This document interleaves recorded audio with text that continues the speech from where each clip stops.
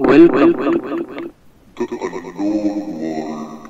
Earthquake lights, or earthquake luminosity, is the name of a phenomenon that occurs just before, during, or right after an earthquake. Earthquake lights are lights that appear from seemingly nowhere, and disappear just as mysteriously.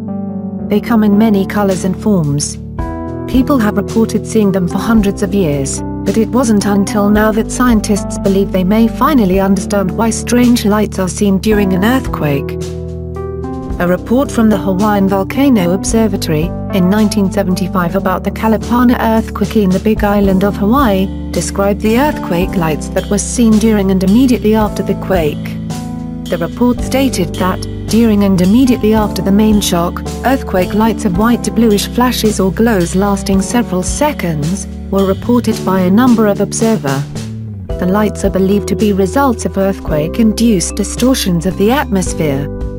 Earthquake lights can last for hours at a time, and have been spotted many miles away from the epicenter of earthquakes.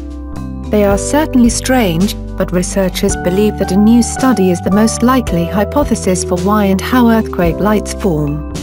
Earthquake lights are caused by the release of negatively charged oxygen atoms created through high-intensity stress.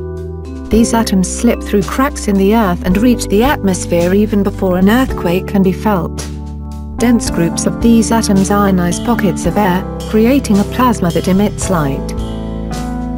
The new theory on earthquake lights is the most likely explains why the lights can be seen for up to days before the earthquake begins. Tectonic stress gradually builds up over an extended period of time, and according to the theory, so do the lights. Researchers are pretty sure that the lights might one day be used as a forecasting or early warning system for earthquakes. For more such videos, please subscribe to our channel. The unknown world.